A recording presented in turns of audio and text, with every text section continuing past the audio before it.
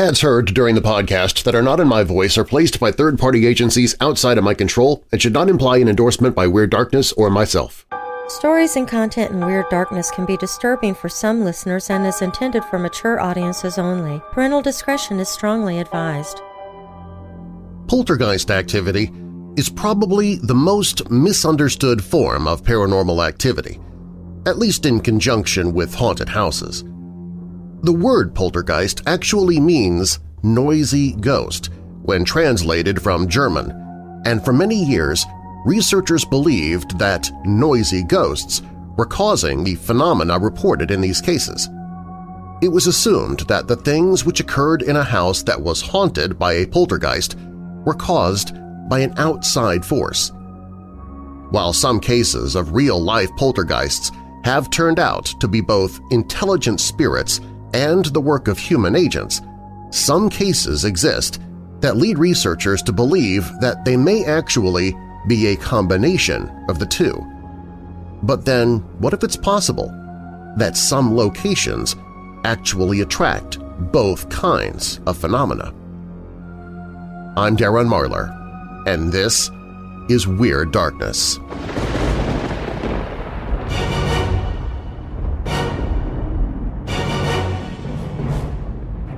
Welcome, Weirdos! I'm Darren Marlar, and this is Weird Darkness.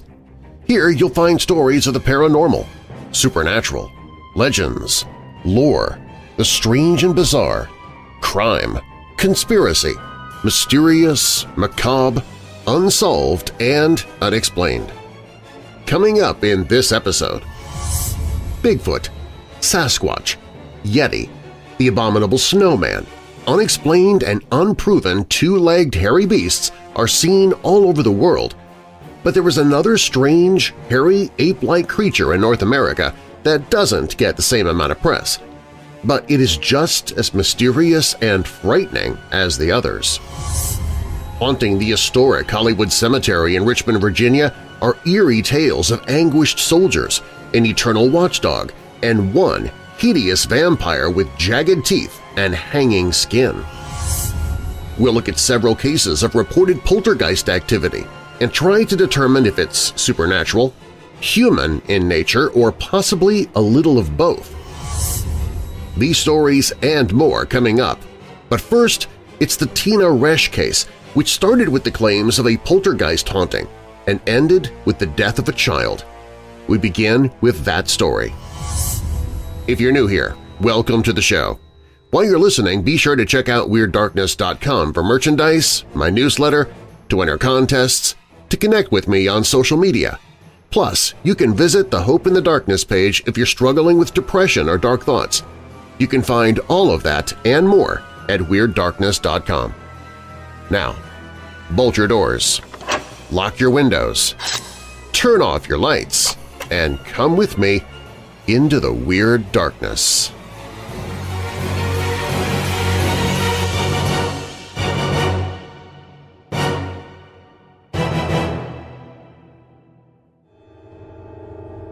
Tina Resch did not really have the happiest of upbringings.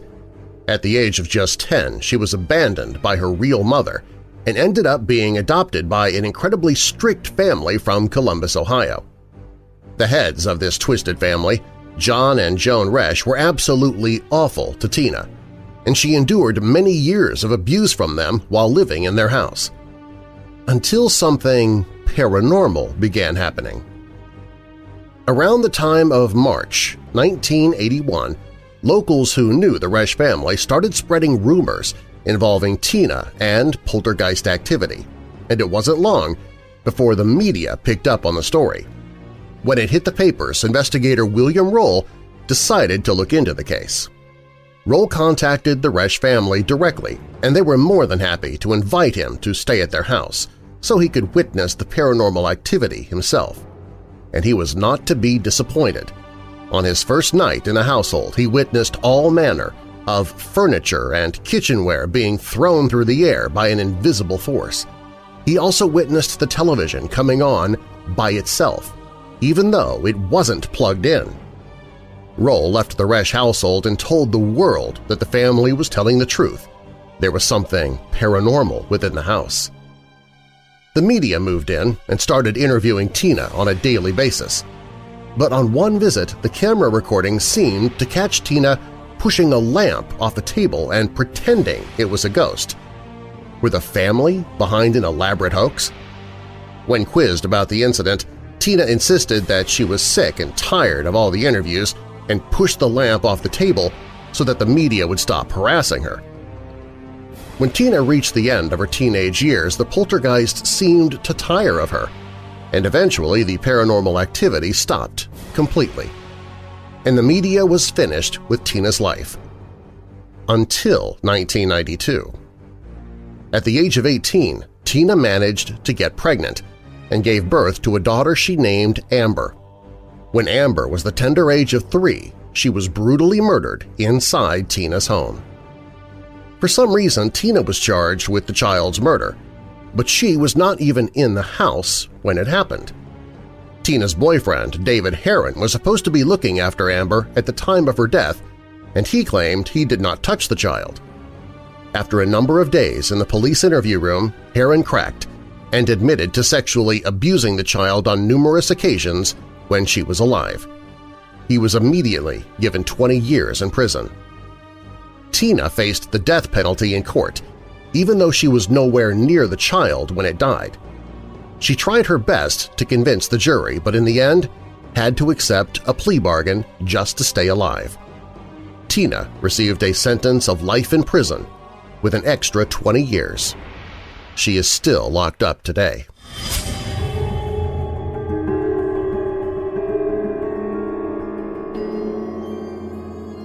Perhaps the most famous and iconic example of any cryptid is Bigfoot, also called the Sasquatch. Yet when it comes to hairy humanoids, they don't seem to be the only game in town. For decades, there have been sighted strange, ape-like creatures very different from their Bigfoot brethren and more animalistic, which stalks the wilds all over the United States and have remained unexplained.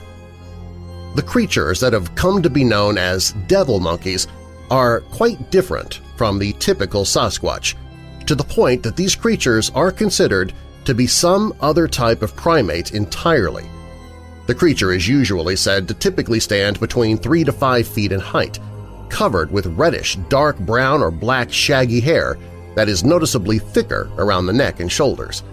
Depending on the report, the creature can be tailless or, conversely, have a prominent bushy tail. The general shape is more like an ape or other large primate than the Sasquatch's more human-type build. And indeed, devil monkeys are often described as moving about on all fours rather than bipedally, although they are also said to have powerful legs that enable them to hop about, reminiscent of a kangaroo, able to make amazing leaps of distances of up to 20 feet or more. The hands are tipped with wicked claws, and the face is typically reported as being muzzled and dog-like or similar to that of a baboon, with a large mouth that's said to hold an imposing array of sharp teeth and oversized canines.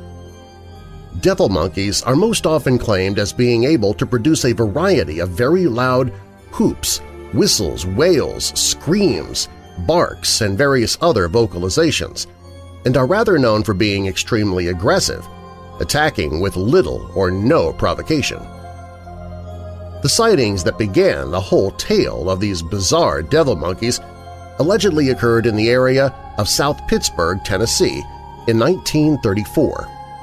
In this year, there was a spate of reports by witnesses claiming that they had seen baboon-like creatures leaping, bounding, and dashing across fields and roads with great speed. At the time, it was speculated that people may have been seeing escaped kangaroos, since they were apparently very good jumpers. But since the reports dried up as suddenly as they started, no one knows for sure. While this is all intriguing, the sighting that really put devil monkeys on the map didn't happen until 1959, when a couple by the name of Boyd were driving along a dark and secluded rural road near Saltville, Virginia, along with their daughter Pauline. At some point during their drive, the monotony of the trees passing by was interrupted by an ape-like beast that barreled out of the wilderness to chase and attack the car without any discernible provocation. Pauline claimed to have gotten a good look at the aggressive creature, saying it looked like a monkey and that it had light, taffy-colored hair with a white blaze down its neck and underbelly. It stood on two large, well-muscled back legs and had shorter front legs or arms.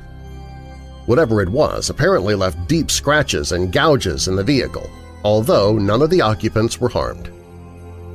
Just a few days after this rather frightening incident, two nurses were allegedly driving along in the same area near Saltville when they were also attacked by the same creature or something very similar to it. According to the witnesses, it viciously clawed and tore at their convertible, actually managing to rip the top clear off the vehicle. They said they had begun to scream wildly, and this had frightened the ape-like thing away. Incidents with these strange creatures continued on until the 1970s, when something like a large, bushy-tailed ape with a face like a dog was reported as slaughtering and maiming cattle in Albany, Kentucky. So many sightings of this mysterious beast came in that famed cryptozoologist Loren Coleman actually traveled to the area in 1973 to investigate. While Coleman found no hard evidence of the alleged creature, he came away fairly convinced that something weird was going on, saying, "I interviewed the people who were very sincere. In the whole context of devil monkey reports, it seemed extremely sincere. You have these reports of hairy, monkey-like creatures with tails very different from Bigfoot." Something very similar was reported from the backwater areas of rural Georgia in 1979, when a simian entity was sighted several times that was described as having a muzzled snout and a tail like a beaver's, but it's bushy. These are far from the last sightings of the devil monkey, and such reports have continued on well into later years. In 1994, a woman in Roanoke, Virginia was driving down a dark road at around 2 a.m. when she was confronted by a very scary creature, like a cross between an ape and a wolf, which materialized out of the night to leap right in front of her. The woman would say it was around 6 feet tall, that it had a wiry and thin frame and cat-like legs, and that it was covered in sleek, dark fur. U.S. Game and Wildlife officials dismissed the report as being merely a wolf or feral dog. Interestingly, also in 1996, a woman by the name of Barbara Mullins was driving alongside Louisiana's Highway 12 when she purportedly noticed a large mass sprawled out on the side of the road. She pulled her vehicle over and got out to investigate, but rather than the dead dog she had been expecting to see, she saw that it was in fact a creature similar in appearance to a baboon, which was about the size of a large dog and had thick, shaggy hair, pointed ears, and ape-like arms and legs. Mullins managed to get photographs of the mysterious carcass, which have gone on to stir much debate and controversy as to what they actually show. Do the photos show a dead devil monkey, a dog, or what? It remains unknown. In 1997, a simian creature around 5 feet tall with pointy ears, a short tail, disproportionately long arms, and a face like a baboon was seen in Duncansville, Ohio. Yet another incident happened as recently as 2001 in Danville, New Hampshire, where residents were alarmed by unearthly howls and shrieks in the middle of the night unlike those of any known animal in the area. People who actually claimed to have seen the creature responsible for the eerie sounds reported that it was a large primate of some sort with a dog-like muzzle, prominent claws, sharp teeth, and a dark reddish-brown coat of shaggy hair. Danville's own fire chief even apparently saw the beast, and the creature was purportedly seen at least 9 times over a 2-week period, to the point that it caused a minor mass hysteria. Then the reports just stopped. Even the bustling city of Chicago, Illinois, had its own sighting in January of 2006. On January 12th, one unnamed witness claimed that he had come home to find a devil-like creature attacking his family pet, a Labrador dog. It was described as an unusual combination of a monkey, wolf, and devil with long fangs, a monkey-like tail, and extremely bright glowing eyes. and he even claimed to have photographed the incident. Indeed, it was apparently the light of the camera flash that scared the thing off, although the results have left much to be desired and have proven to be controversial to say the least, with many crying hoax. In 2009, we have a report from an unnamed wildlife biologist who claimed to have seen a devil monkey in rural Louisiana. The witness said that he had seen the creature running through an open field and that he at first had taken it to be a dog, but he would soon realize that he was wrong. The witness would explain of his encounter. "At first, I guess I kinda thought it may be a dog, but as I got closer I realized I was wrong. The thing, whatever it was, ran on all fours to a spot in the fence where the trees were about 30 feet apart and leapt over the 5-foot fence in one hop. Once on my side of the fence, this thing stood up on 2 legs. It was only 30 feet from me at that point, and I got a really good look at it. It was about 4 feet tall, maybe a little bigger. It had really big, yellowish eyes, large pointed ears, and a sparse coat of shaggy fur. It stood on its tiptoes and had a long, somewhat bushy tail, kind of like a squirrel, but not nearly as thickly furred. The snout was very cat-like. I was close enough to make out thick hairs on the face. I'm inclined to believe that these may have been whiskers. Once it stood, it kept its arms to its sides, much like a human but slightly bent at the elbows. Its hands had identifiable fingers with noticeable claws. I know I saw something that day that I could not explain, and I'm hard-pressed to ask others to blindly accept what I say at face value. I'm not trying to convince anyone, but rather find answers for myself. In any case, after considering the evidence, I firmly believe that what I saw was indeed a so-called devil monkey. Of course, as usual, there have been plenty of ideas of what the devil monkeys might be. For some, they are an undiscovered species of primate inhabiting the isolated wilderness of America. For others, they are just misidentified dogs, wolves, coyotes, or even escaped kangaroos. Then there's the idea that these sightings could be the result of exotic escaped monkeys or apes. More out in the realm of the bizarre is that they are mutated experiments, aliens, the chupacabras, or interdimensional beasts. Or maybe this is just all a hoax and an urban legend in the end. No one really knows for sure, and devil monkey reports still sporadically come in. Whatever they are, it certainly shows that Bigfoot is not the only mysterious ape-like creature to call North America home.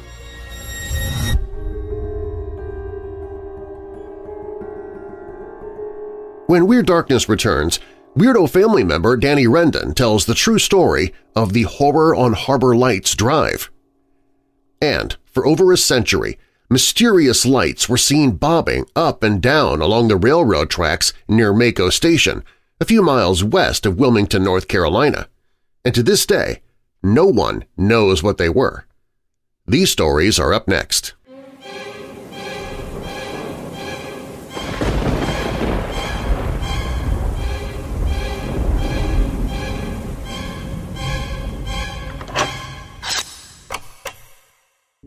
Anywhere and anything can be haunted, and many people from all walks of life experience strange things in surprising locations.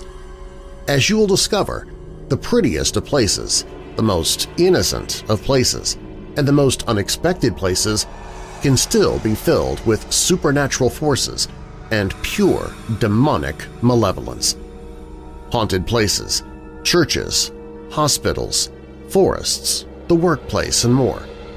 Horrifying true tales of ghosts, demons, poltergeists, and the paranormal. Come and be chilled by people's creepy experiences with the supernatural in ordinary, everyday places. Warning: listening to this audiobook may increase nervousness. True Tales of Haunted Places by G. Michael Vasey. Narrated by Weird Darkness host Darren Marlar. Hear a free sample on the audiobooks page at WeirdDarkness.com.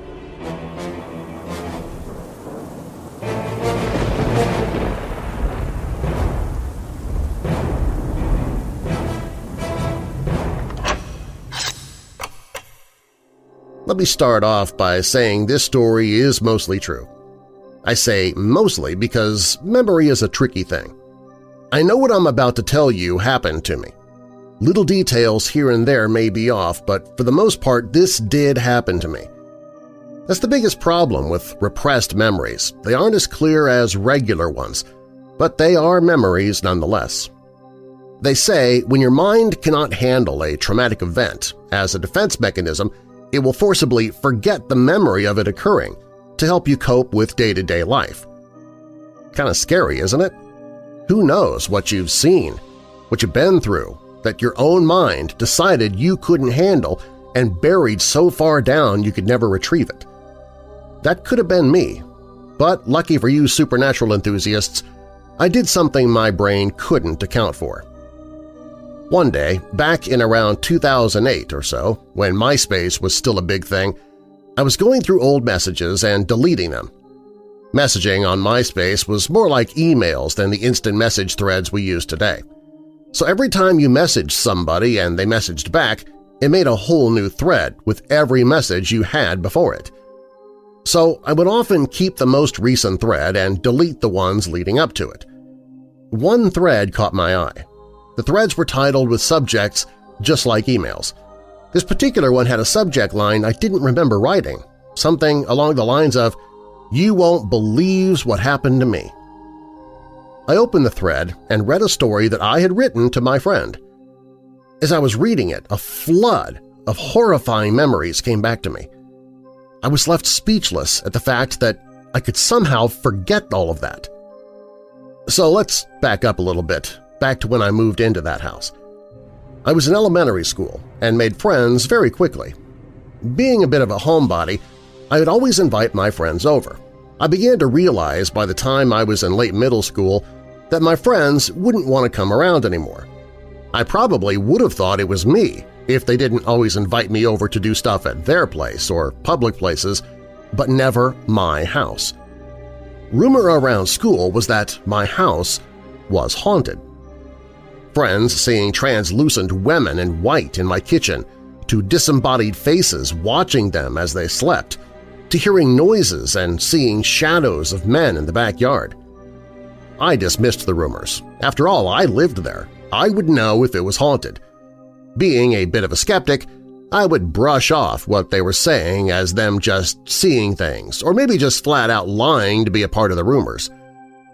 I have come to believe now that this was its tactic, to scare off my friends so it could have me to itself, make me question my own sanity. Anyway, after my friends stopped coming around, it made its presence known to me. It started small. I would hear a crash in the restroom. When I'd go to investigate, all the shampoo bottles and conditioners would be in the tub. The skeptic in me chalked it up to cats messing around. Soon I would see small shadows following me. Now, to understand how I would see them follow me, you have to understand the setup of my old house. As soon as you walk in, there was the stairs leading up to my room. Opposite the staircase, there was a huge, very tall wall. The previous owners covered this entire wall with gigantic mirrors, so when you left my room to go downstairs, you could see yourself in the mirrors the entire way down. It became second nature to just watch yourself move around the house through the mirrors. That's how I would see these small, shadowy figures following me. I paid these things no mind, as I thought it just must be a trick of the eye, but the more I dismissed the weird happenings, the more intense they became. Sometimes I'd get home and my mom would say, "Oh, you weren't here? I was yelling at you to stop making so much noise in your room. It sounded like you were moving furniture." Of course, when I'd get into my room, nothing would be changed. Sometimes my dad would call me out of my room to ask me who was up there with me, because he would swear seeing a dark, tall man walk from the bathroom upstairs into my room from the mirrors. If that wasn't creepy enough, my room gained this thick heaviness to it, almost like the feeling of impending doom when you were in there too long. I largely ignored the feeling. Being a gamer, I spent most of my time in my room, as it was where my PC was. That was until one night while tidying up my room and singing. I was purposely singing song lyrics incorrectly, for fun, when suddenly a voice came from my mouth that wasn't my own, one that didn't even sound human. I can't remember what it sounded like exactly, but I will never forget what it said. "I will kill your mother." I stopped sleeping in my room after that. After a long while of all these things happening, I was beginning to think I was going crazy. 3 other people lived in that house, and I was the only one experiencing anything weird so regularly. It became a daily thing for me to see something fly off a shelf or hear thumping coming from my empty room. But it was only when I was alone. This went on for a while. Me not telling anyone because I was sure I was mad, and that if I told anyone, they would think I was a liar or insane. I confided to very few people. That's why the message I sent on MySpace was basically a miracle. It did not tell my friend of anything I've mentioned so far. It told of one single occurrence, one so terrible for me that my own mind thought it better of me to forget about it altogether. So since I no longer felt comfortable in my own room, I had taken to sleeping on the couch. The couch sat opposite to the wall of mirrors. Above the couch, there was a bar that you could access from the kitchen. I had stayed up a little too late on a school night watching TV. Knowing I would need some sleep, I decided to turn off the TV and try. After a few minutes of trying to sleep, I noticed something through my eyelids. I opened my eyes, and to my surprise, the bar light was on. I'm very light-sensitive, so I was shocked that I hadn't noticed it before. I got up to go to the kitchen, where the switch to the bar light was, to turn it off. I treaded lightly, so as not to wake up anyone at 2 or 3 in the morning. Despite this, my footsteps were echoed by heavy thuds. Every step I made, I'd hear a step with a loud thud behind me. I had my eyes glued to the mirror to see what was making the noise, but there was nothing. I would step, and a pounding footstep would follow shortly after. I got to the kitchen, more than a little unnerved, to find that all the light switches were down, but I was sure the bar light was on, be it just barely. There was a dimmer switch attached, so the whole setup was pressure-sensitive, so I pushed down the bar light switch and went back to lying down on the couch. The whole time hearing my footsteps being echoed on the way back. I shut my eyes tight, scared. That's when I noticed again through my eyelids the bar light was on. I opened my eyes in disbelief. I know I had pushed down the switch. Also, I would have noticed if the light was on as I was traveling back to the couch. I rationalized it as me pushing down the wrong switch and me not noticing the bar light on because I was freaked out about those footsteps. So I got up again, and this time pushed all the switches down. I was damn near running, and the echoed thuds still hadn't ceased. But when I got back to the couch, the bar light was still on. I made one last run to the kitchen and discovered the switch was somehow slightly raised. I was so scared, and I knew as much rationalization as I could pull out of my butt, nothing could explain what was happening. I turned off the light and headed back to my couch. I decided to put the covers over my head and think of something else until I fell asleep. As much as I tried, the heavy feeling that I usually only felt in my room was upon me. As much as I told myself to ignore it and go to sleep, that if I looked I would regret it, I decided I would. I had to know. So I peeked from the covers and looked straight up. Above me was the banister from the top of the stairs, and I could swear I saw a figure, solid, in the deepest black I could imagine, leaning over the banister staring down at me. It slowly retreated out of view, so I turned my head to look at it in the mirror.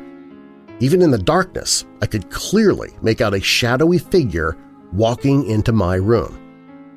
I was freaked out for sure, but a part of me was thinking, oh, I bet it's my sister's. She had to have heard the noises from earlier, and she's making sure that I'm asleep.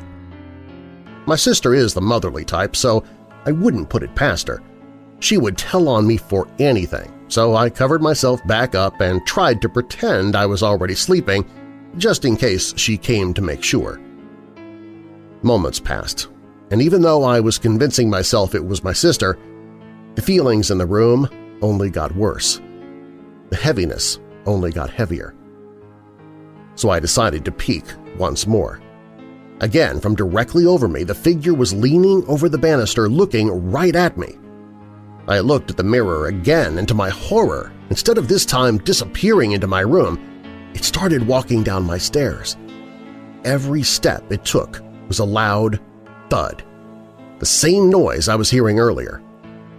I watched as this figure walked all the way down my stairs. I was still hoping that somehow this was my sister and that I was overreacting. So when it got to the bottom of the stairs, I closed my eyes and pretended to sleep.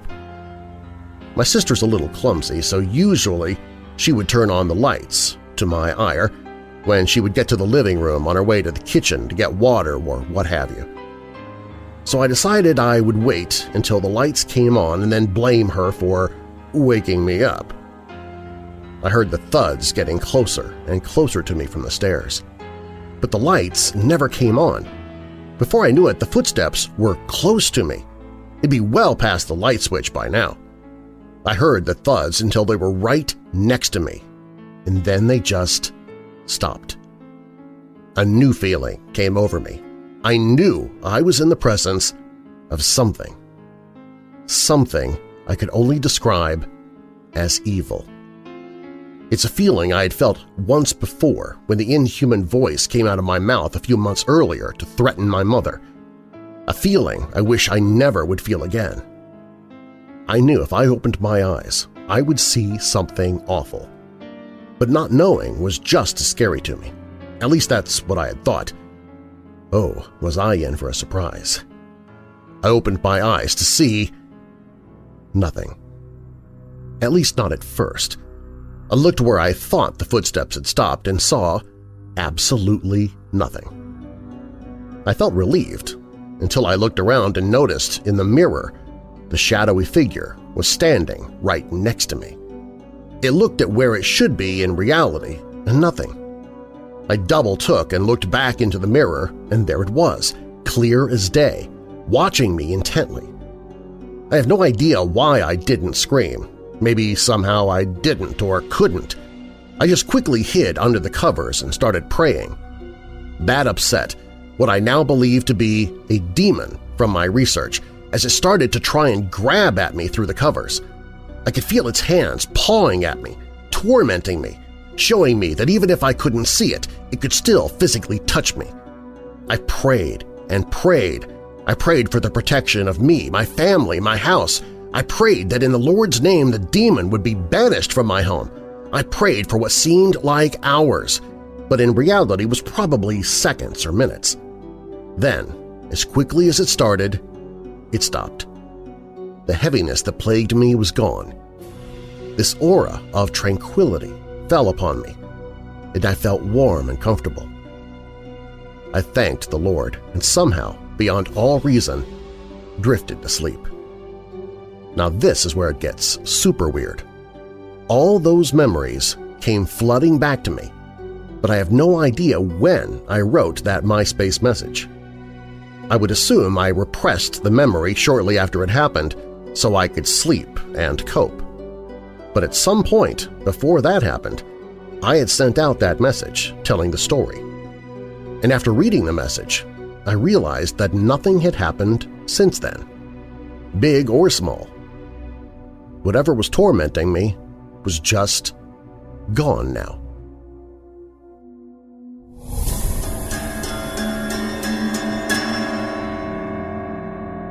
For over a century, mysterious lights were seen bobbing up and down along the railroad tracks near Maco Station, a few miles west of Wilmington, North Carolina. When anyone approached the lights, they would disappear. The lights were observed many times over many years and even photographed on occasion. It's even said that President Grover Cleveland saw the lights while on a whistle-stop tour in 1889. The source of these lights has never been determined, but according to legend, the light is the ghost of a railroad worker who died on the tracks one night in 1867. On that tragic night in 1867, a train was rolling along the tracks and the signalman, Joe Baldwin, was sleeping in the caboose. Joe's slumber was broken by a violent jerk. A veteran railroad worker, Joe Baldwin recognized the motion and immediately knew that the caboose had become detached from the rest of the train. Joe Baldwin's heart started racing. He knew that his one car was now stuck on the tracks and that the main part of the train was rapidly moving away from him and he had no way of contacting it. Joe also knew that this wasn't the only train scheduled for those tracks that night. A passenger train was due along very soon, and if the oncoming train struck the stalled caboose, there would be a horrible accident. Joe Baldwin had a choice to make. He knew he had to signal the oncoming train to stop. He knew the only way to do this, and to be sure that the engineer in the approaching train would see the signal, was to stand on the platform at the back of the caboose. Joe Baldwin knew that if the oncoming train hit the stalled caboose at full speed, everyone on board the passenger train would likely die. He also knew that it could take a long time to stop a speeding train. Even if the engineer saw the light and stopped, there wouldn't be time enough to slow down and prevent a complete disaster. The chances were good the caboose was still going to be hit. And if he was on that caboose when that happened, Baldwin knew he did not stand much of a chance of walking away from that crash. He could either save his own life or try desperately to save the lives of those passengers. Baldwin made the heroic choice.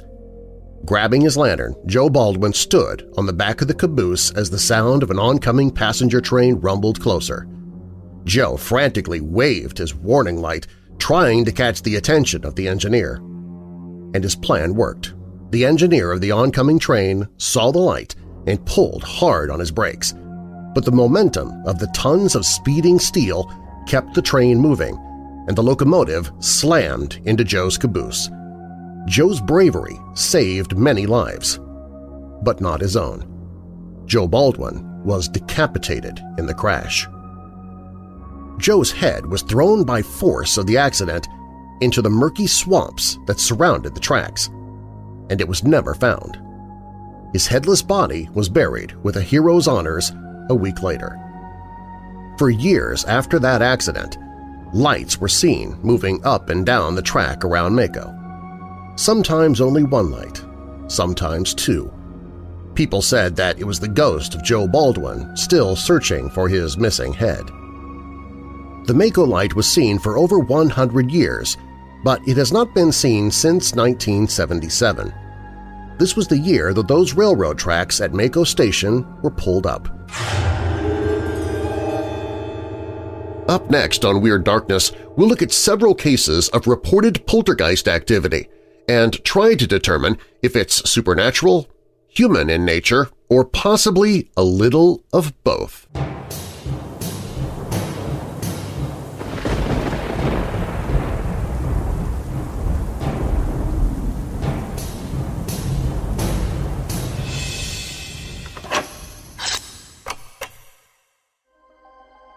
Are you a member of the Darkness Syndicate? The Darkness Syndicate is a private membership where you receive commercial-free episodes of the Weird Darkness podcast and radio show, behind-the-scenes video updates about future projects and events I'm working on. You can share your own opinions on ideas to help me decide upon Weird Darkness contests and events. You can hear audiobooks I'm narrating before even the publishers or authors get to hear them.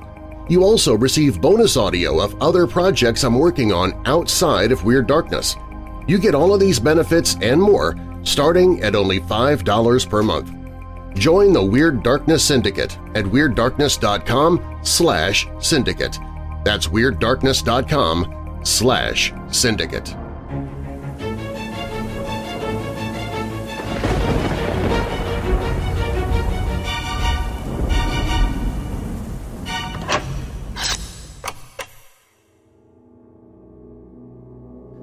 Let's take a look at the two different types of cases that are referred to as poltergeists. Poltergeist cases are the work of actual intelligent spirits, while poltergeist-like cases are the work of human agents. What makes this so hard to define is the fact that some cases seem to be a combination of the two, where haunted locations carry such a charge of energy that they make it possible for ghosts to exist there and for the unconscious energy of the human agent to manifest. In both kinds of cases, similar phenomena takes place, including knocking and tapping sounds, noises with no visible cause, disturbance of stationary objects like household items and furniture, doors slamming, lights turning on and off, fires breaking out, rock and dirt throwing, physical and sexual assaults, and much more. In some cases, these events can be tangible evidence of ghosts, but in other cases, while the activity is paranormal, it has nothing to do with spirits. Leaving out the actual cases involving negative and violent spirits, the current and widely accepted theory behind poltergeist phenomena is that the activity is usually caused by a person in the household. This person is usually an adolescent girl, and normally one who is troubled emotionally. It's believed that this person may be unconsciously manipulating the items in the house by psychokinesis, the power to move things by energy generated in the brain. This kinetic energy remains unexplained, but even mainstream scientists are starting to admit that it does seem to exist. It's unknown why this energy seems to appear in females around the age of puberty, but it has been documented to occur. It seems that when the activity begins to manifest, the girl is usually in the midst of some emotional or sexual turmoil. It's also possible for young boys and even adults to be able to manifest this unknowing ability. The vast majority of people have no idea that they are causing the activity and are usually surprised to find there's even a possibility that they could be making the strange things happen. What can be even more difficult for the researcher is when the acts of the spirits and this energy both manifest themselves in a location. It's believed that this can and does occur, and two of the most famous haunted house cases of this century boasted just this sort of strangeness. One of the world's most famous haunted houses cases was actually a case of where a haunted location assisted a human agent in creating her own activity.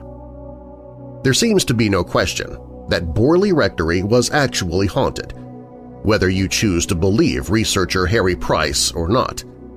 The long history of independent accounts leads us to believe the haunting went on for many years before Price ever got involved. Briefly, Borley Rectory was a deteriorating old manor house in the English county of Essex. Harry Price got involved in the case in 1929 when a newspaper reporter told him of some of the strange things that had gone there for many years.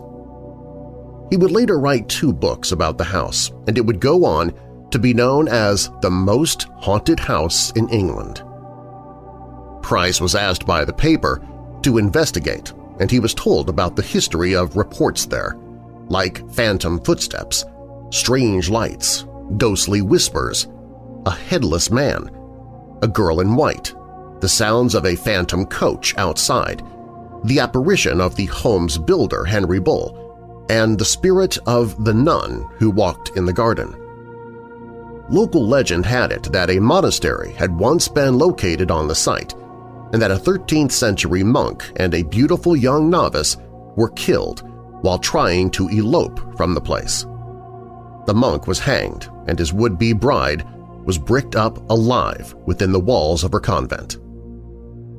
The stories had been told for many years by scores of reliable and independent witnesses.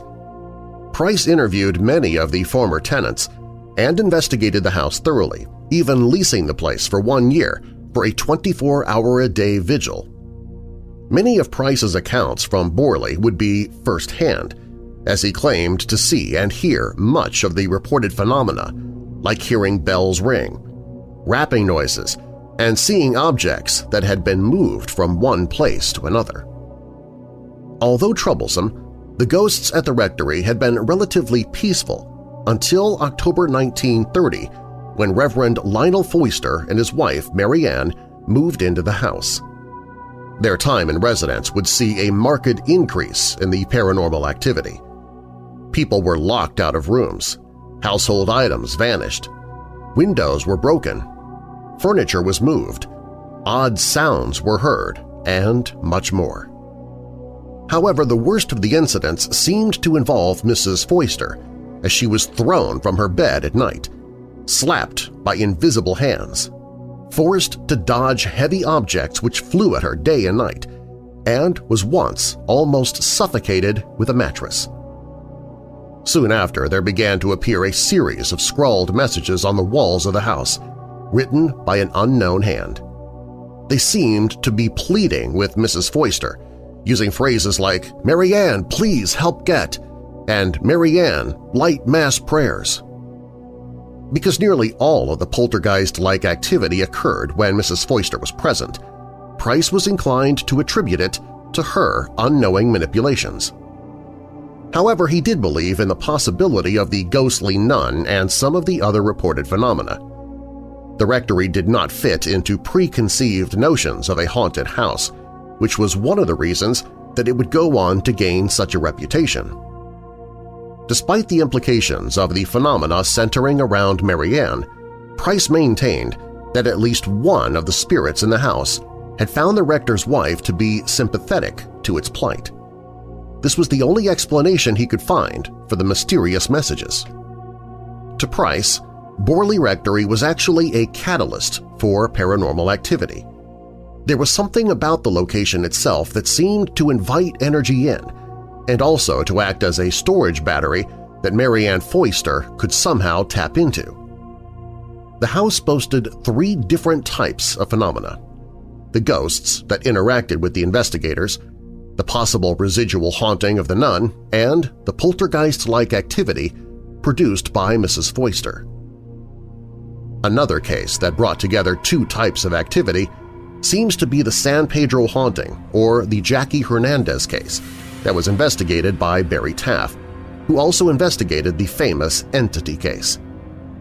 Taff got involved in the case along with cameraman Barry Conrad in 1989 when he was asked to look into a house in San Pedro, California that was allegedly being haunted. The owner of the house was Jackie Hernandez, a young woman with a number of emotional problems. The investigators were told of strange smells, unexplained sounds, moving objects, apparitions, a glowing cloud that tried to suffocate her and which had appeared in front of other witnesses, and actually witnessed a peculiar dripping substance dripping from the kitchen cabinets. The events in the house grew stronger and even followed Jackie from place to place. Taft began to believe that she was creating the phenomena unconsciously because of her emotional problems and what became a strong romantic attachment to Barry Conrad. It seemed that anyone who might be perceived as a threat to Jackie's relationship with Barry ended up on the end of a violent attack by the ghosts. However, there are problems with the theory that this was strictly a human agent haunting. The unexplained lights are certainly odd, and so would be the reports of male apparitions from witnesses and the fact that, as Barry Taff found out later, Jackie's house continued to be reported as haunted even long after she moved out. According to the owners, no subsequent tenants stayed there for longer than 6 months. Could this be merely some leftover after effect from Jackie's presence there? Or is it something else? Now let's take a look at some famous cases that leave little doubt as to their source. One of the most famous poltergeist cases in America took place in Macomb, Illinois in 1948. In this case, a disturbed teenager named Juanette McNeil was forced to live with her father after her parents' bitter divorce. The girl and her father moved to an uncle's farm just west of Macomb. Juanette was very unhappy with the situation, and her emotions were high. In the weeks that followed, Juanette managed to start fires all over her uncle's farm, with nothing other than the power of her mind. She had no idea that she was causing the phenomena. The fires began on August 7th on the farm of Charles Willie. They began as small brown spots which appeared on the wallpaper in the house. The spots would appear and then mysteriously burst into flames. This continued to happen day after day, and neighbors came to help keep watch and put out fires as they appeared. Pans and buckets of water were left all over the house, and when a spot would appear, it would be quickly drenched. Still, the mysterious fires sprang up in front of the startled witnesses, and volunteers began standing by with hoses to put out the blazes. The fire chief from Macomb, Fred Wilson, was called in to investigate, and he had the family strip all the wallpaper from every wall in the house. Dozens of witnesses then watched as brown spots appeared on the bare plaster and then burst into flames. During the week of August 7th, fires appeared on the front porch, ignited the curtains in every room, and even engulfed an entire bed. The National Fire Underwriters Laboratory investigated and reported that the wallpaper had been coated with flour paste and no bug repellent was present, which might have contained a flammable compound. They had no explanation for what they had seen. In addition to a number of insurance investigators, the Illinois State Deputy Fire Marshal, John Burgard, also came to the farm. In the week that followed, over 200 fires broke out, an average of 29 per day. On Saturday, August 14th, the fires raged out of control and finally consumed the entire house. Willie drove posts into the ground and made a shelter for his family with a tarp, while McNeil moved himself and his children into the garage. The next day, the barn went up in flames. On Tuesday, several fires broke out in the milk house, which was being used as a dining room. On Thursday, there were 2 more blazes, and a pile of newspaper was found to be smoldering in the chicken house. Later that day, the farm's second barn burned down in less than an hour. The family fled to a nearby vacant house, but the fires continued. That same day, the United States Air Force got involved in the mystery. They suggested the fires might be caused by some sort of directed radiation, but had no other explanation for what was going on.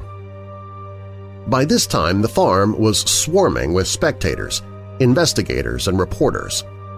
Over 1,000 people came to the farm on August 22nd itself. The suggested explanations ranged from fly spray to radio waves to underground gas pockets. With everything else being ruled out, the officials turned to the possibility of arson. While they had no explanation for the fires that suddenly appeared in front of reliable witnesses, with no possible natural cause, they did realize the puzzle had to be solved, and quickly. On August 30th, officials announced the case to be closed. The arsonist, according to officials, was Juanette, a slight 13-year-old who apparently possessed some pretty incredible skills and an unlimited supply of matches. Supposedly no one had been looking when she started all of the fires by herself, using ordinary kitchen matches. Deputy Fire Marshal Burgard and State's Attorney Keith Scott had taken Juanette aside for a little talk, and after an hour's intensive questioning, she had allegedly confessed. Her reasons? Apparently she was unhappy, didn't like the farm, wanted to see her mother, and didn't have any pretty clothes. Forgotten were the witnesses who had seen the brown spots appear, spread, and then turn into fires, while Juanette was nowhere to be seen. Also forgotten were the fires that had appeared on the ceilings, which could not have been set with ordinary kitchen matches. This explanation pleased the authorities, but not all of the reporters who were present seemed convinced, and the hundreds of paranormal investigators who have examined the case over the years haven't been either. One columnist from Peoria, who had covered the case since the beginning, stated frankly that he did not believe the girl's so-called confession. And neither did noted researcher Vincent Gaddis in his landmark book, mysterious fires and lights, who was convinced the case was a perfect example of poltergeist phenomena. In the end, though, the case simply went away. Juanette was turned over to her grandmother. The insurance company paid Willie for the damage done to his house and farm, and reporters had closure for their stories. And the general public was hand-fed a simple solution, which could not possibly have been the truth. While the media certainly got involved in this case, these were the days before tabloids and tabloid TV. Poltergeist cases and media coverage certainly seemed to go hand in hand, and in many cases what began as actual events often deteriorate into trickery. When this happens, and I'll explain more in a moment, many of these cases are often dismissed as being frauds all along. This case became known as a perfect example of a poltergeist haunting which began as genuine and devolved into trickery thanks to media attention and the imagination of two little girls. The case began in Enfield in North London, in a perfectly ordinary suburban townhouse. It was occupied by a woman named Peggy Harper and her 4 children, Rose, age 13, Janet, age 11, Pete, age 10, and Jimmy, age 7. The disturbances which would make this house famous began on the night of August 30th, 1977, shortly after Janet and Pete retired to the bedroom that they shared. The other children slept with their mother in another room of the small home.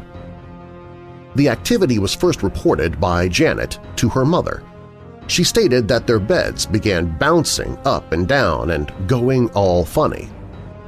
By the time that Peggy got to the room, the movements had stopped, leading her to believe that perhaps the children were making it all up. All remained quiet for the rest of the night, but the following evening the events began in earnest. Around 9:30 the following night, Peggy was called to Janet and Pete's room by their excited daughter. This time they claimed to hear noises coming from the floor. Janet said that it sounded like a chair moving, so Peggy took the only chair with her out of the room and downstairs. She believed this would calm the children down and get them settled for the night. Then, from downstairs, she too heard something odd. It was the same shuffling sound that Janet had mentioned. She hurried up to their room, but found both children lying in their beds, asleep. Then 4 distinct knocks were heard from the wall, which adjoined the neighboring house. This prompted Peggy to turn the lights on once more, but she saw nothing out of the ordinary. Then a heavy chest of drawers moved out away from the wall about 1.5 feet. Peggy shoved it back again, but the chest moved back to its former position. The next time she tried to shove it into place, the chest refused to budge. Shaking with fear, the family left the house and went next door to the neighbor's house. The neighbors investigated, as did the police. The officers also reported hearing the knocking sounds, now coming from all different walls. One of the officers was in the living room when a chair suddenly slid several feet across the floor. He examined it closely but could find no explanation as to how it had moved. The next day brought more phenomena, like flying toys. The police were unable to help, so the Harpers and their neighbors turned to the press. The Daily Mirror sent out a photographer and a reporter who stayed in the house for several hours. Nothing happened during their stay until just as they got ready to leave. Suddenly, both men were assaulted with flying marbles and Lego bricks. A piece of a Lego flew across the room and hit the photographer so hard that it left a bruise which lasted for over a week. The newspaper contacted the Society for Psychical Research about the case, and they in turn contacted Maurice Gross, a resident of North London and an investigator. Gross arrived at the Harper house on September 5th, exactly 1 week after the disturbances began. His presence seemed to have a calming effect on the family, and for a few days nothing out of the ordinary occurred. Then, on the night of September 8th, Gross and 3 reporters were keeping watch when they heard a crash in Janet's bedroom. Investigation showed that her bedside chair had been thrown about 4 feet across the room. Janet was asleep at the time, and no one had seen the chair move. However, it did happen again an hour later, and this time one of the photographers captured the event on film. Shortly after this, Gross was joined in the investigation by author Guy Lyon Playfair, and the two men spent the next 2 years studying the case. The case had a couple of aspects in common with standard poltergeist cases, including the involvement of 2 adolescent girls. In this case, one had already gone through puberty, and another was about to. The case also had another feature typical of such cases – personal tension. Peggy had never altogether resolved her feelings surrounding her divorce from the children's father. After she realized this might have something to do with the phenomena, she came to terms with her volatile emotions and the disturbances ceased. Or rather, they took a short break. When they started up again, they had a somewhat different character. Now, more than ever, they seemed to focus on the 2 girls, Janet and Rose, and on Janet's bedroom.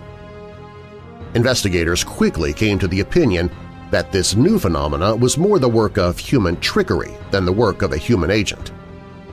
2 SBR investigators later revealed that reports from the 2 girls, usually unsubstantiated, seemed very contrived. In addition, a video camera secretly set up in the bedroom caught Janet bending spoons and attempting to bend an iron bar in an entirely normal manner. She was also seen bouncing up and down on the bed, from where she would later claim she was thrown. Despite how this case concluded, there seems to be some strong evidence to say that the initial disturbances in the house were genuinely paranormal. In 1984, a Columbus, Ohio family was plagued by another case of poltergeist phenomena, and in spite of the claims of skeptics, many researchers believe this was a classic case of genuine activity, at least for a time. John and Joan Resch first attracted publicity in late 1983 when a reporter from a local newspaper, the Columbus Dispatch, came to their home to chronicle the couple's extraordinary work with foster children. Over the years, the couple had taken in more than 250 homeless and disturbed children. At the time the article was written, the family consisted of John and Joan, their son Craig, their adopted daughter Tina, and 4 foster children. 5 months later, the Resch family would be in the news again. Apparently, their 14-year-old daughter Tina had become a focus for a strange and very frightening series of events. On a Saturday morning in March 1984, all of the lights in the Resch home suddenly went on all at once, even though no one had touched a switch. John and Joan assumed the incident had been triggered by a power surge, and they telephoned the local utility company. It was suggested that they call an electrician, which they did.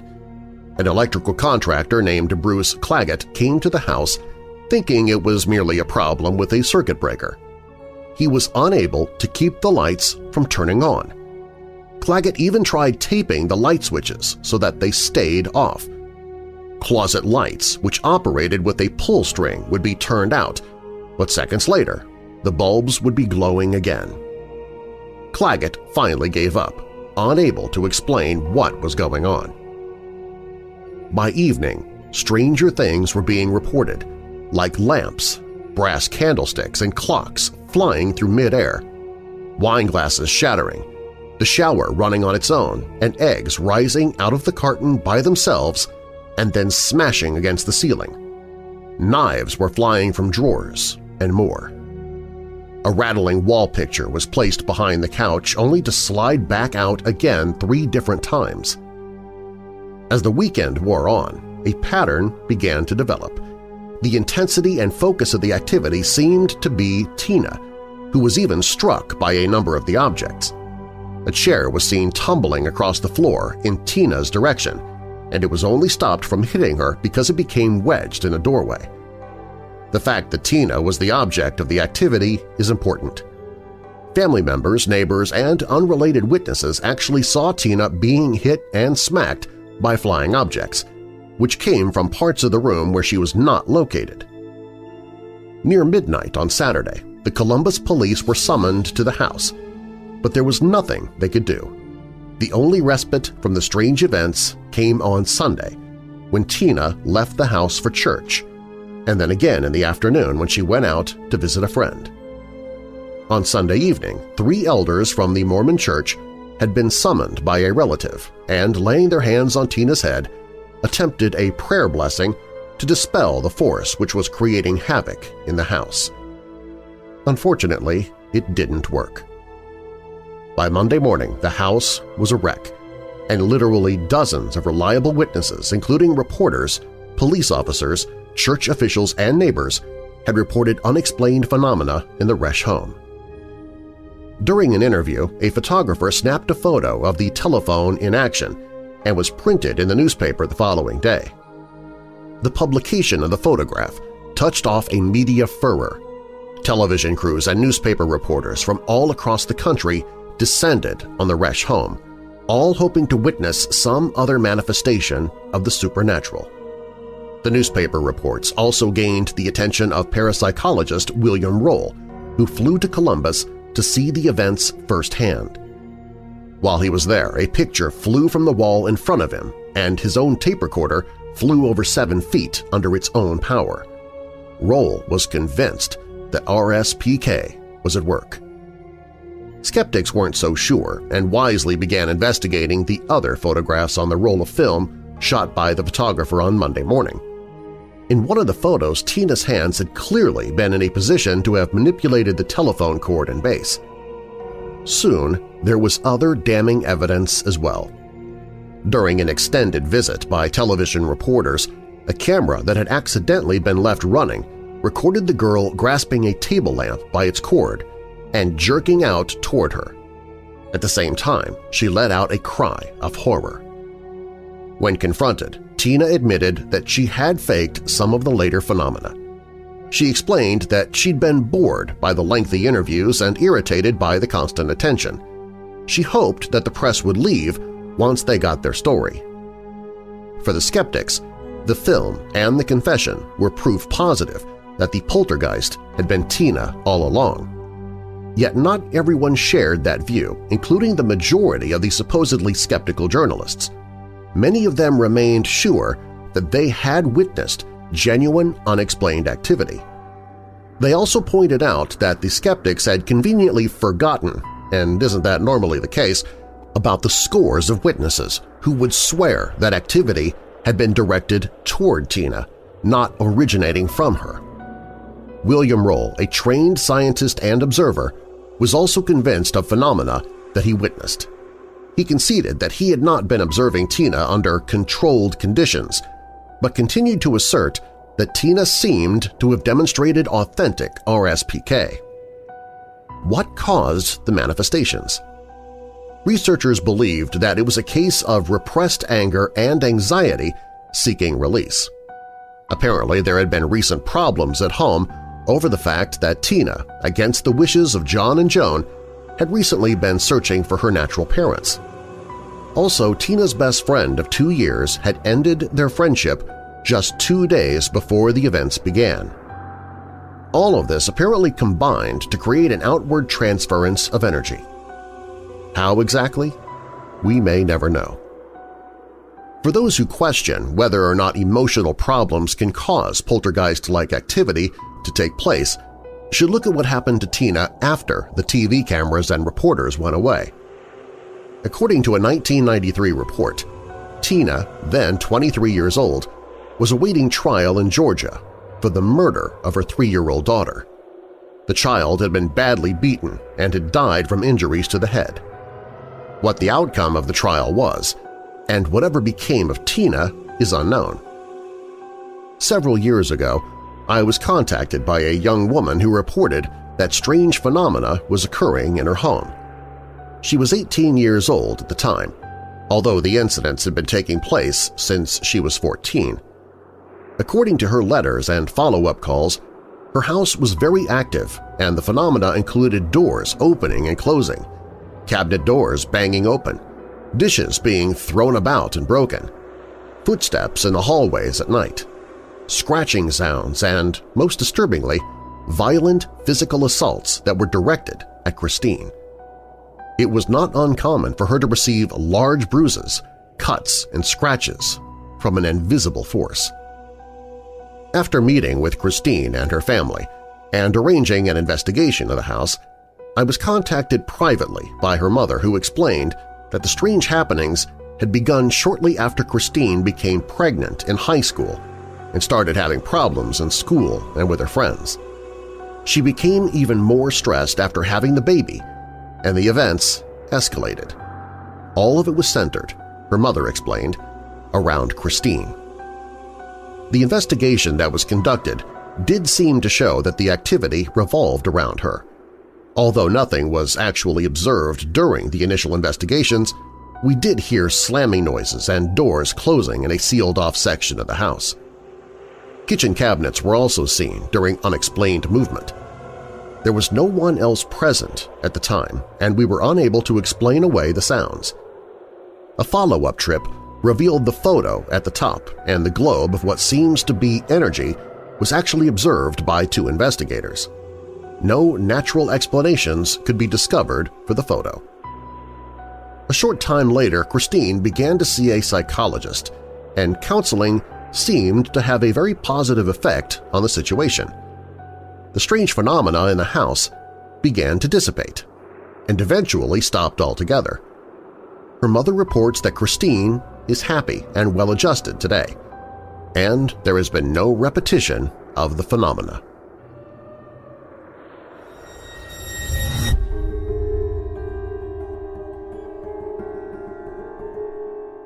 Up next, haunting the historic Hollywood Cemetery in Richmond, Virginia are eerie tales of anguished soldiers, an eternal watchdog, and one hideous vampire with jagged teeth and hanging skin. Plus, were Jack the Ripper's victims killed to cover up a royal scandal? These stories and more when Weird Darkness returns.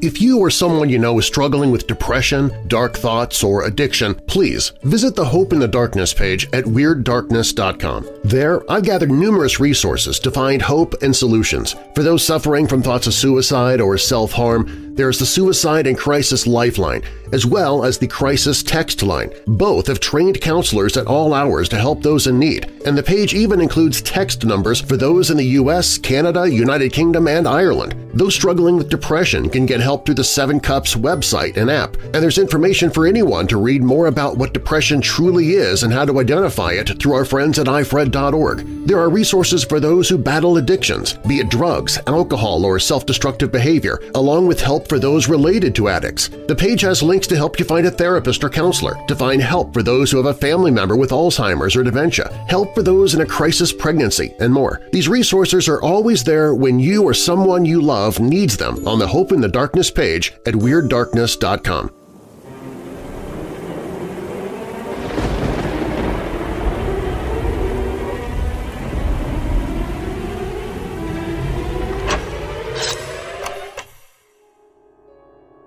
Jack the Ripper represents perhaps the most perplexing enigma in the history of crime. A Victorian serial killer who killed 5 prostitutes in the Whitechapel area of London in 1888, the Ripper's identity is as much of a mystery today as it was during that blood-soaked autumn long ago. Hundreds of books, films, and documentaries have speculated on the killer's true identity, offering countless theories. Of all these theories, arguably the most influential and famous was first posited by author Stephen Knight in the 1970s. Knight spun an elaborate tale of conspiracy at the very top of British society, the royal family. He claimed the Ripper's victims were really killed to cover up a scandalous secret marriage between the Queen's son, Prince Albert Victor, then second in line to the throne, and a Catholic prostitute named Annie Elizabeth Crook, who bore Albert's child. Knight got much of his information from Joseph Gorman Sickert, who claimed to be the illegitimate son of painter Walter Sickert, himself a Ripper suspect. Gorman recounted the story to Knight as told to him by his father. Sir William Gull, a noted physician and purported high-ranking Mason, actually committed the murders with the help of accomplices in order to eliminate everyone who knew of Prince Albert's secret marriage. Despite many of the known facts contradicting the story, this royal conspiracy proved immensely popular, inspiring many other authors and numerous films and books. From Hell, a best-selling graphic novel by Alan Moore, used the royal conspiracy as a starting point to weave a wider and deeper tale of madness and esoterica, and films starring Christopher Plummer, Michael Caine, and Johnny Depp also centered on Knight's thesis. Were Jack the Ripper's victims really killed to cover up Prince Albert's secret marriage? Some parts of Knight's theory seem to be based on real history. Annie Crook was a real person, and she did have a child who was Joseph Gorman's mother. However, there is little evidence Gorman's father was Walter Sickert, beyond his own claims.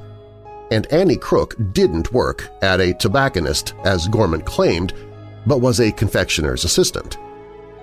Knight weaves Freemasonry into his theory, partially based on supposed ritual aspects to the murders, but also on the famous Golston Street graffito. This was a small piece of chalk writing found in an alleyway next to a piece of the bloodied apron of victim Catherine Eddowes. It read, "The Jews are the men who will not be blamed for nothing." Knight theorized this was a reference to Freemasonry and the murder of Mason Hiram Abiff in Solomon's Temple by 3 initiates, Jubila, Jubilo, and Jubilum. However, most Ripperologists think it was probably a piece of badly spelt anti-Semitic graffiti and unrelated to the murders. At the time of the murders, Gull was 72, and the previous year he had suffered a stroke that had left him partially paralyzed. He had recovered, but his frailty makes him a very unlikely serial murderer, especially one as ferocious and violent as Jack the Ripper. After Knight's book became an international sensation, Gorman, a man who shunned publicity, claimed he had made the whole thing up, possibly in an attempt to take the spotlight off of him. Whatever his reasons, Gorman's retraction of his story fatally undermines Knight's theory, which relied almost entirely on Gorman's account. Prince Albert was in Germany for 3 months during the summer of 1884, when, if the birth certificate is correct, Annie Crook's child was conceived. If Albert could not have fathered the child, then another central tenet of Knight's theory collapses. Although the theory was popularized in the 1970s, gossip that the Ripper was a member of high society was popular at the time of the crimes. The idea that the Ripper was some slumming member of the upper classes was particularly prevalent amongst the emergent tabloid press of 1888, and exaggerated stories of the Ripper's murders sold many papers. Rather than passing on some genuine first-hand knowledge of the crimes, Sickert may have just been recounting hearsay and stories that were going around at the time of the murders. Ultimately, the theory lacks real, verifiable documentary evidence to back it up. It is almost entirely based on hearsay, rumor, and speculation, much of which can be shown to be false. Knight's theory is a seductive one, and its sensational nature perhaps makes people want to believe it is the truth behind this most famous of unsolved crimes. But it fails on its most crucial points and remains little more, in the end, than a good story.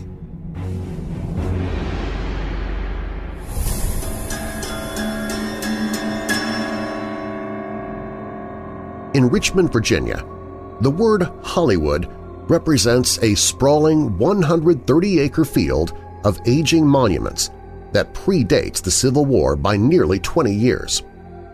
Inspired by Boston's Mount Auburn Cemetery, Hollywood Cemetery was the brainchild of William Haxel and Joshua Fry.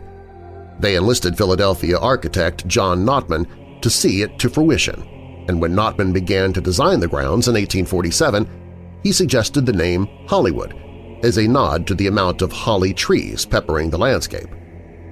In less than 2 decades, the remains of United States Presidents James Monroe and John Tyler would be interred in Hollywood Cemetery, the former in an ominous Gothic Revival tomb dubbed locally as the Birdcage.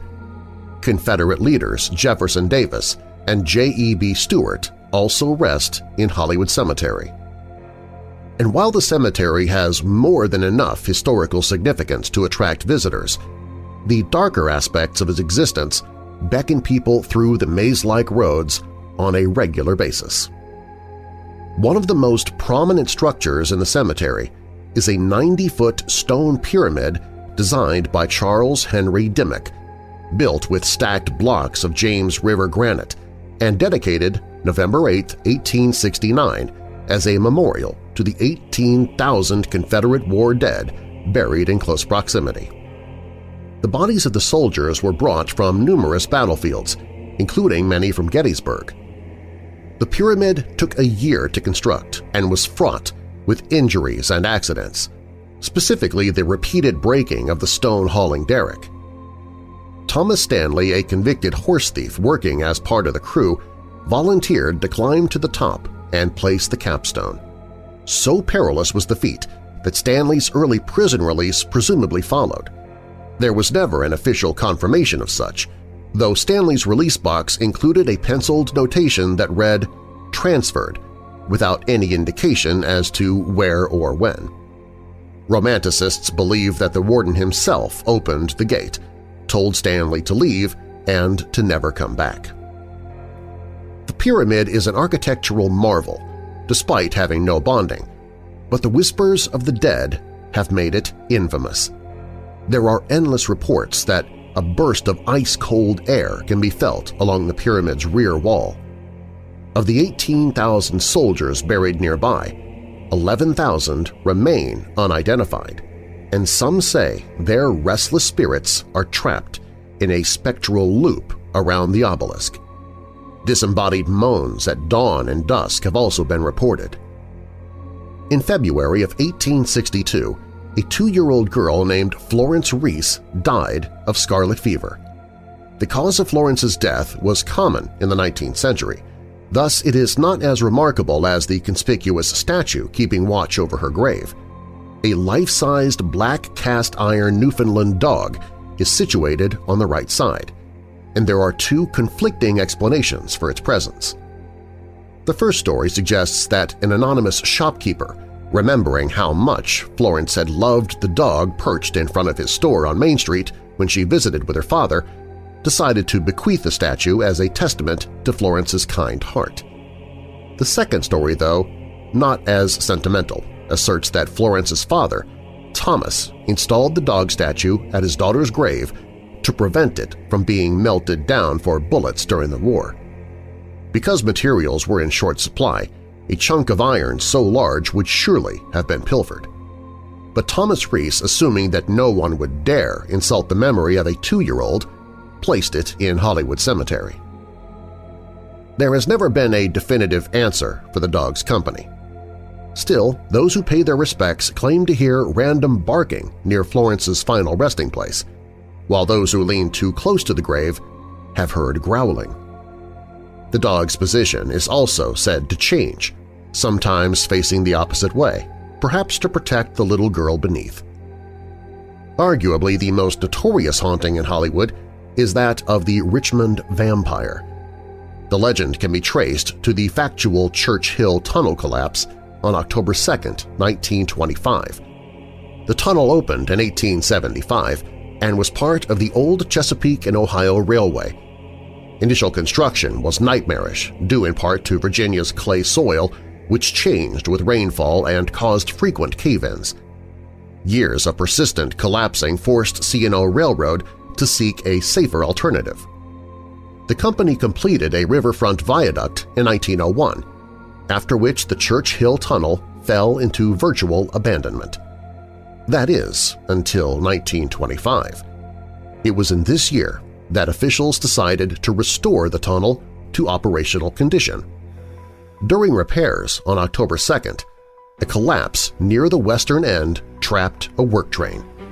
Engineer Thomas Joseph Mason was killed, and others were never found. 3 men, including fireman Benjamin F. Mosby, managed to escape through the east end of the tunnel.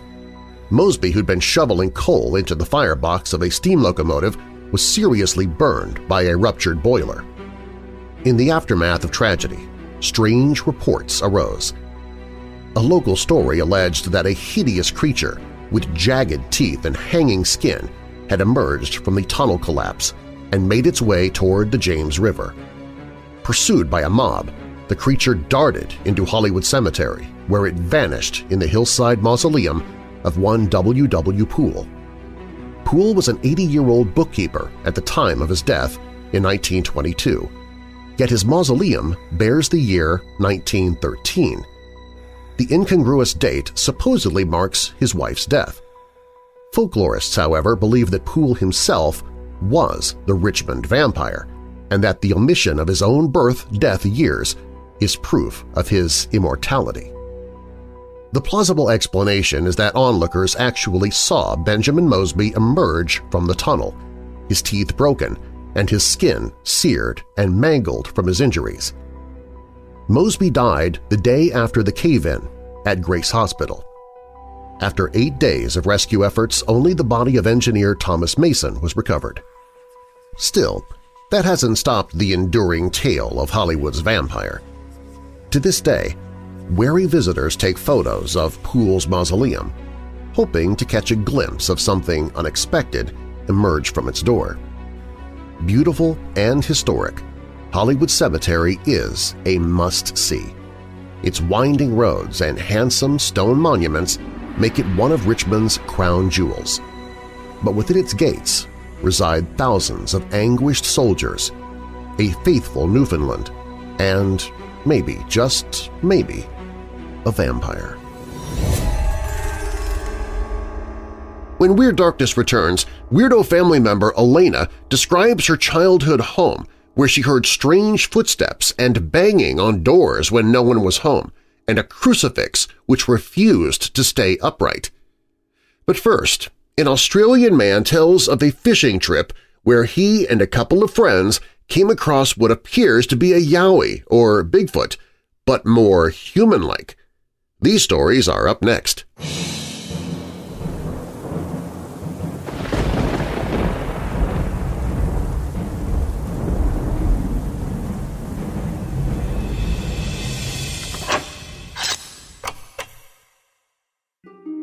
Nothing goes better with chocolate than vanilla, and nothing goes better with the darkness than vampires. So we've combined all of them into a new blend of weird dark roast coffee called Very Vampilla. This bloody good blend combines a medium dark roast coffee with hints of chocolate, vanilla, and just a tad bit of dried cherry, too. So good, you'll want to sink your fangs into the fresh roasted bag itself. Weird Dark Roast Very Vampilla. The only thing at stake, bad pun, is your dissatisfaction with your old coffee. Sip it while the sun is down if you're one of the undead, or when the sun is up if you just feel dead and need a bit of a boost. Get your Weird Dark Roast Very Vampilla at WeirdDarkness.com/coffee. That's WeirdDarkness.com/coffee.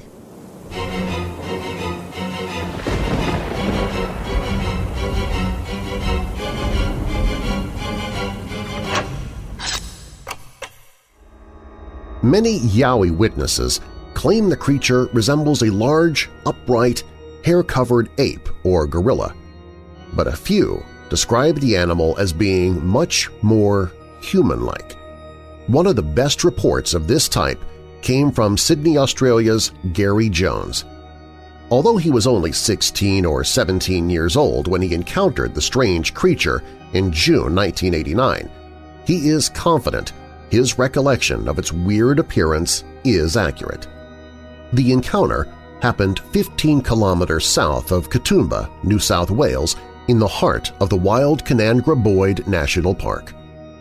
The cropster interviewed him in 2003, and this is what was said. "We, Gary and two lifelong mates often go trout fishing in this area called the Kowmung Junction, where the Kowmung joins Cox's River just upstream from Lake Burragorang. It takes us 6.5 hours to get there. That's half mountain bike riding and half bushwalking. We stash our bikes in the scrub halfway and walk the rest because it's so steep. The last 1,600 feet of the descent takes you about an hour and 10 minutes because you have to tack down. It's very remote and there's a lot of wildlife down there – dingoes, wombats, roos. In the upper Kowmung you can see platypuses. We got down to the river at about 2 or 2:15, fished for about an hour and a bit, and started collecting firewood. So we were going along the riverbank, just up from the junction, and my mate said, "Check that out," or something, and lo and behold, on the other side of the river, about 30 meters upstream, was a gentleman who was not wearing any clothes and who was basically as hairy as you could possibly imagine. At the beach, I've seen blokes with really hairy backs. Well, if you can imagine the worst-case scenario, but all over. And I said, "Oh, it's a bloke." And we had a short conversation and then walked up to get level with him. As well as having such a striking appearance, the hairy creature, which had its back to them, was standing in a most unusual pose. He had one foot up on the bank and one in the water. He was doing the splits, but one leg was higher than the other. It's a very steep bank and the water there is about 4 feet deep. He was sort of reached over, stooping down, drinking out of his right hand, so he had his left shoulder and that part of his back towards us. He didn't see us because we were behind him and on the other side of the river. And there's a rapid current flow. The current moves river stones and it's quite noisy.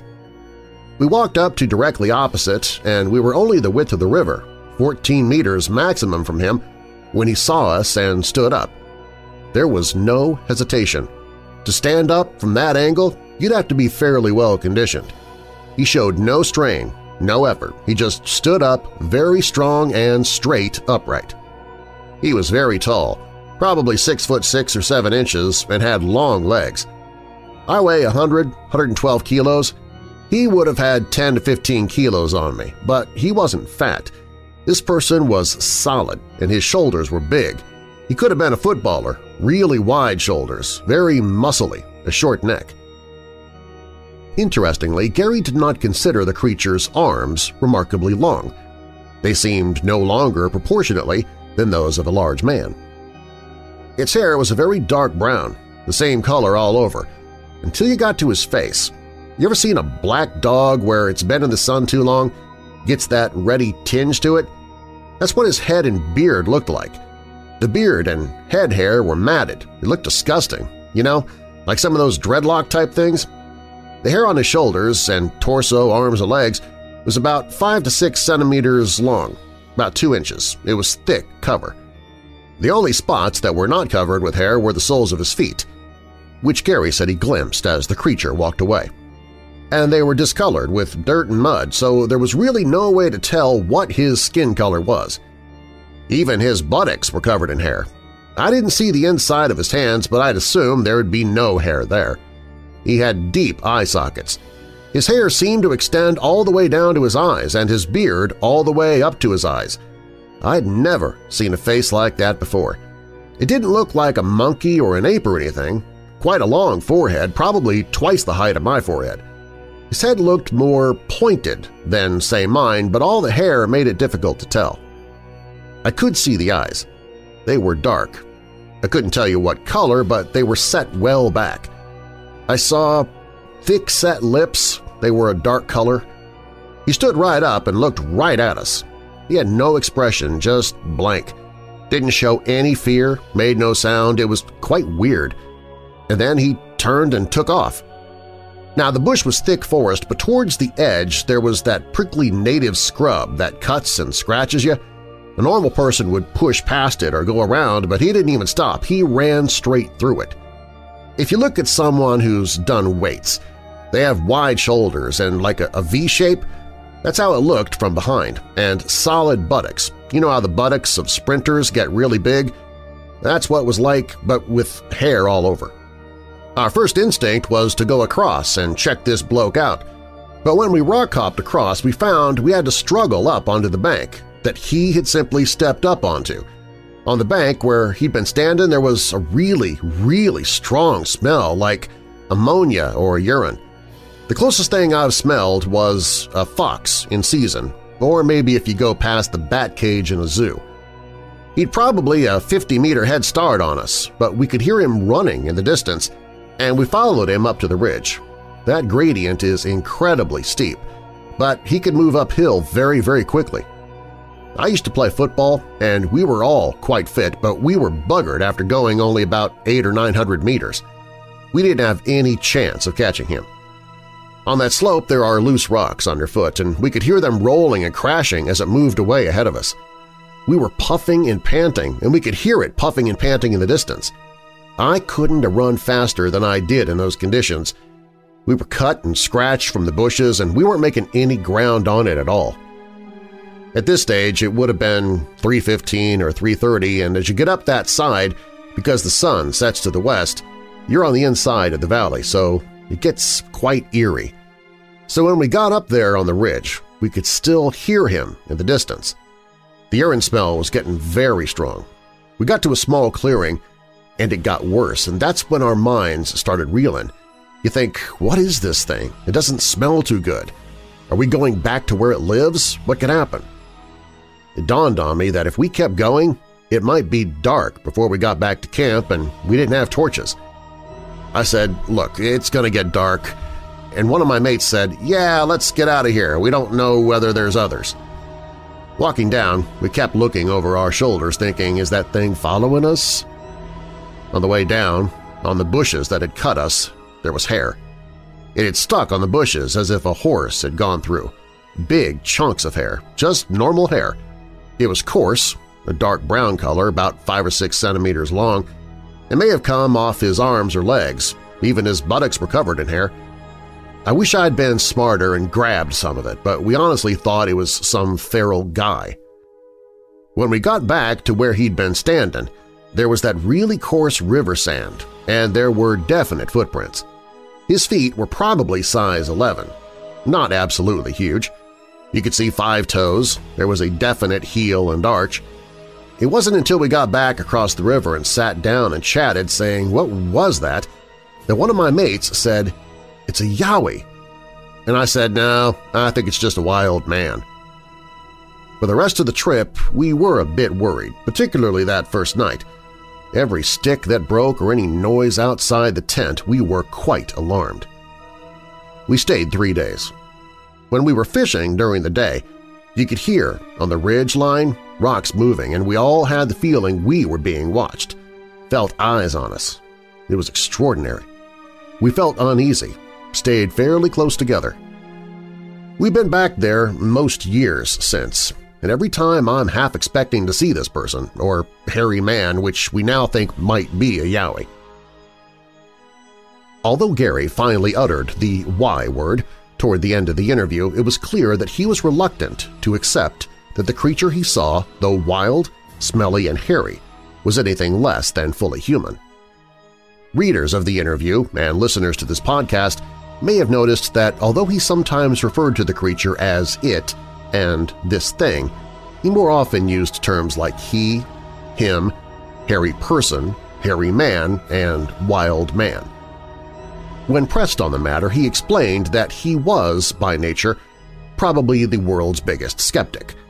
Quote, I'd heard about Yowies, but I thought this person had sort of left society and became hairy because he wasn't wearing any clothes, had evolved to become hairy, or it could have been some wild race of man that was undiscovered because where we were was about as remote as you could get. It was human. It's interesting to note that Gary's mate, an equally credible witness, was left with a slightly different impression, that the creature was distinctly subhuman and was most likely a Yowie.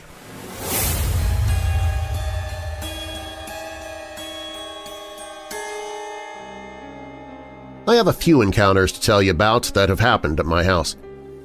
I've been living in my house for 3 years now, which is an old 1940s cottage-style house. The first incident happened within the first 8 months of living in the home. I went for a long walk earlier that day through the neighborhood. Nothing strange happened until that night when I woke up in the middle of the night to sounds of a door unlocking. The sound was coming from the kitchen, where there is a door to the driveway, the most commonly used door. After hearing a door open and close, I called out for my mother, who was the only person in the area who had a key to my house, but received no answer. I started to feel extreme fear and panic as the sounds of footsteps slowly started. My body was paralyzed. I tried my best to move, but I couldn't, I was too scared. I managed to throw the covers over my head while the slow, growing sense of doom fell upon me. It was a fear I have never felt before or since. The only thing I could think of that I could do was to scream prayer, but since I'm not very active in religion, I didn't know any prayers to use. I started to yell, "Go away, Jesus will protect me," repeatedly. I don't recall falling asleep, but I must have passed out from exhaustion. But it wasn't over. The next thing I knew, I was dreaming. Well, more of a nightmare. I was at the bottom of a large set of stairs that were pitch black halfway up. The feeling of doom and extreme fear was back. I could feel it moving closer down the stairs, even though I couldn't see anything. I started yelling, "Jesus will protect me," at this point, and it was making me speak in tongues, but I resisted. As abrupt as everything started, it all ended. It was now the morning. There was a weird calm throughout the house. At first I thought it was all a dream, but my voice was hoarse and almost gone from yelling, so I knew it wasn't all a dream. I do believe ghosts or other supernatural beings can stick to you. The neighborhood I live in is very old. There was no activity until a year and a half later. One evening I was sitting on the couch reading my book with my cat when I heard a bang from my built-in bookcase. Something told me not to check since my cat was staring at the spot where it came from with such intensity. Soon it was time for bed. Even though I was curious to see what had fell, I wanted to wait. The next morning, before leaving for work, I checked to see what the fallen item was. It was my plastic crucifix, and it was turned over on its side. This left me with an uneasy feeling.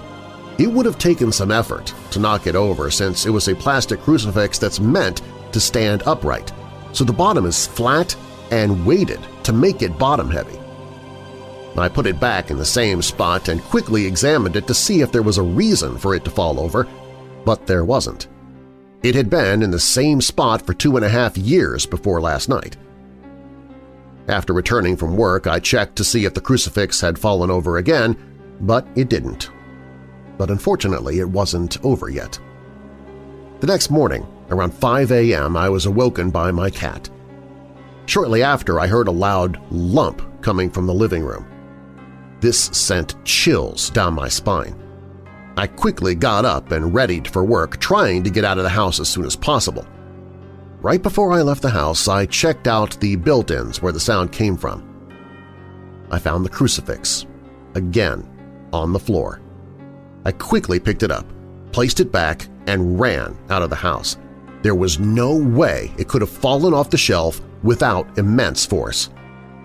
During the day, I recruited my best friends to sage my house and salt the doors. After that evening, the house went quiet again with no more issues. Over the last 3 months, I have started to see a shadow figure around the house. However, I do not feel the impending sense of fear or doom that I felt with the first incident. This shadow figure also hasn't moved any items. The first time I saw the shadow, it was during the day. I was at the end of the hallway leaving my bedroom when I saw a black shadow pass through into the dining room. No one else was home at the time. The next time was around 10 p.m., and I was texting in the dark, so the only light on was my home security tablet. I felt like the open door was growing darker, and I began to get a watched feeling. I quickly put my phone down and rolled over, tossing the covers over my head. I stared at the light that shined from the tablet on the wall, when suddenly all the light blacked out for a moment. I shot up and turned the light on, but nothing was there. The most recent time was only a few weeks ago in the morning. The house was bright from the morning sun. I was staring down the hallway at the light coming through the bathroom, leaving a doorway-shaped light on the hallway's wall, when suddenly all the light disappeared, but as quick as it disappeared, it came back. I don't have a terrified feeling or any sense of doom that comes over me whenever the shadow figure is present.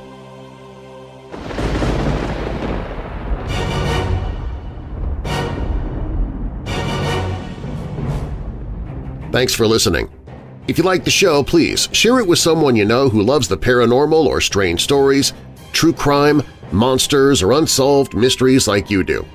You can email me anytime with your questions or comments at darren@weirddarkness.com. Darren is D-A-R-R-E-N. WeirdDarkness.com is also where you can find all of my social media, listen to free audiobooks I've narrated, visit the store for Weird Darkness t-shirts, hoodies, mugs, phone cases, and more merchandise. Sign up for my monthly contests, find other podcasts that I host, and find the Hope in the Darkness page if you or someone you know is struggling with depression or dark thoughts. Also on the website, if you have a true paranormal or creepy tale to tell, you can click on Tell Your Story. You can find all of that and more at WeirdDarkness.com. All stories in Weird Darkness are purported to be true unless stated otherwise, and you can find source links or links to the authors in the show notes. The Mysterious Devil Monkeys of North America is by Brent Swatzer for Mysterious Universe. The Horror on Harbor Lights Drive was submitted directly to Weird Darkness by Danny Rendon. The Maco Light was posted at North Carolina Ghosts. The Tina Resch Poltergeist Case was posted at realparanormalexperiences.com. Poltergeists, Supernatural Manifestations, Human Agents, or Both was written by Troy Taylor for Prairie Ghosts. The Royal Ripper Conspiracy was posted at The Unredacted. The Fallen Crucifix was submitted to Weird Darkness by Alana Puglisi. The Hairy Man of the Kowmung River is by The Cropster, posted at The Fortean. The Ghosts of Richmond's Hollywood Cemetery was written by Gary Sweeney for The Lineup. Weird Darkness is a production and trademark of Marlar House Productions. And now that we're coming out of the dark, I'll leave you with a little light. Jeremiah 29 verse 11. For I know the plans I have for you, says the Lord. They are plans for good and not for disaster, to give you a future and a hope.